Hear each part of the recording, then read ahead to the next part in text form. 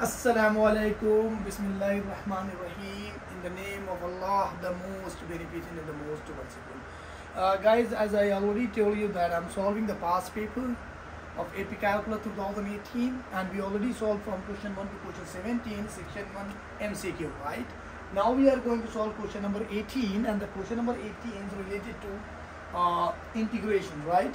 So the question is if you have a function which is written 0, the lower limit and upper limit, this is 0, this is x cube, right? The upper limit is a function, right? Already upper limit is a function. It's a very interesting question. And here it is given cos 2t square dt, means there is a ft, a function which is form of t, right? The function, one function is here, one function is here, and the lower limit is 0, it's given. Then you have to find f of derivative pi, means you have to find the slope. You have to find the slope of this function at pi, right? So there are 4 options, A, B, C, D are given. Okay, so I'm going to solve this question how. Okay, so if you want to solve this question, because this question is very important and you can find a lot of questions based on that, so I'm going to tell you a formula where you just put it and you can find the question easily, right? Okay, so the answer I'm going to solve. Okay, so the answer I'm going to solve here. Okay, so first of all I want to tell you that if you have fx, for example, right, I'm going to tell you the formula first, and here is 0, for example, or you can say here is a is a number, right? A is a number, and here is your fx. A is a number, right? And here is fx, or you can say not fx because fx is already given. I can say just this is gx, right? It's not f, it's just g, or any other function you can say. Okay, so if this is a is a number, right, and this is your gx, right, and here you have another function which is ft dt, right? Question again, here is your fx, means your functions, and this is given. Here is a is a number, here is gx another, and ft dt, right? This is a function in the terms of t. So this is equal to, you can say this is equal to, means we can just say, not here, we can say here, we can just find out f of prime x, the derivative we can find out. Very simple. We can find out the derivative. How? This is just a f, and here in place of t just write down this gx. Very simple, right? Again, let's write down this function because ft is given. Okay, just copy ft, and in the place of t just write down what gx. So this one and the derivative of gx, this one. Very simple formula I'm going to tell you, and using this formula I can solve this question. Again I can tell you, this is what a number and this is what gx, a function, right? And here is another function is given. So we can just find out the derivative, right? Derivative of this function, which is equal to what? F, and this gx, right? And dt. Okay, I'm going to solve this question, my dear, and using this question you will understand the whole concept, right? Okay, so if you see the question here, I'm going to write down the question.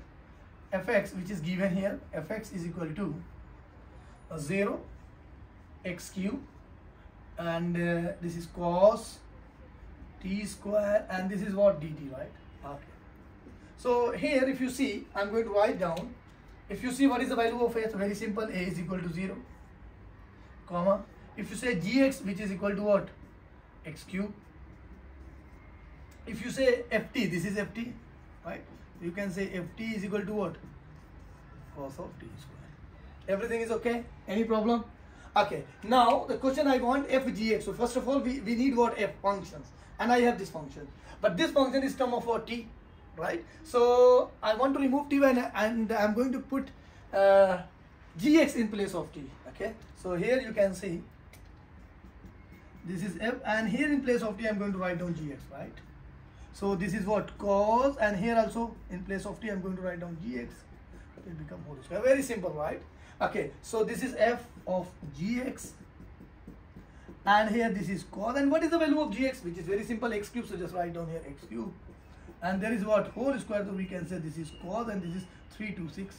Very simple, right?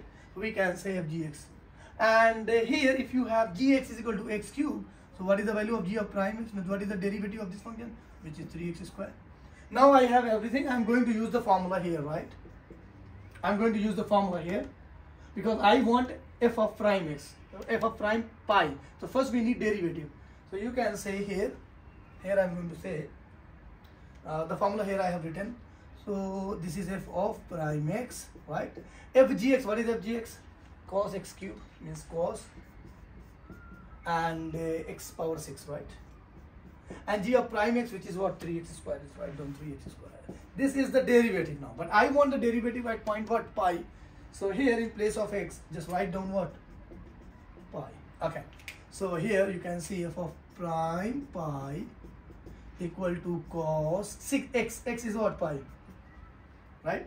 Sorry, 1 minute. Oh my god, 1 minute, give me a time. I'm not sure this is pi or this is,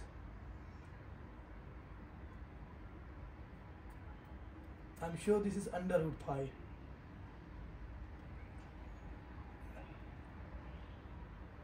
I'm sure this is not pi, this is under root pi, right? This is under root pi. This is f prime under root pi, okay? So here this is under root, and this is power what, 6, and this is 3.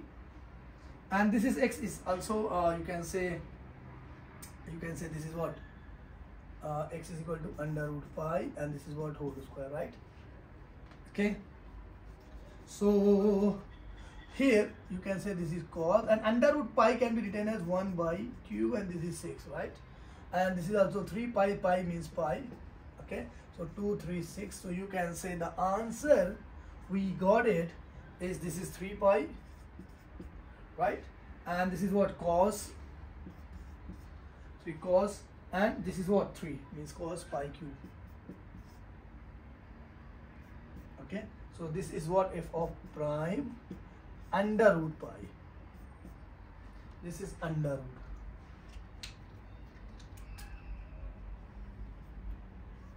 Is under root pi. So the answer is 3 pi cos pi cube, f of prime under root pi. So this answer is 3 pi cos pi cube, 3 pi cos pi cube, which is what, D.